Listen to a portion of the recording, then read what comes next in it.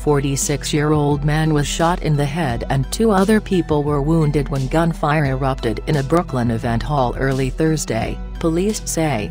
The man was taken to a hospital in critical condition after the shooting inside the area near the East 92nd Street rental hall in NYC around 3:45 a.m. Cops say the 2 other victims, a woman and a man about 40 years old, were shot in the same vicinity, though the circumstances weren't immediately clear.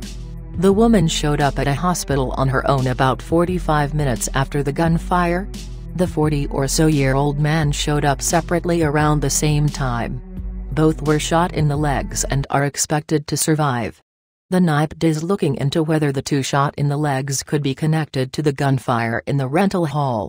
Few details were immediately available as to what may have happened in the event space.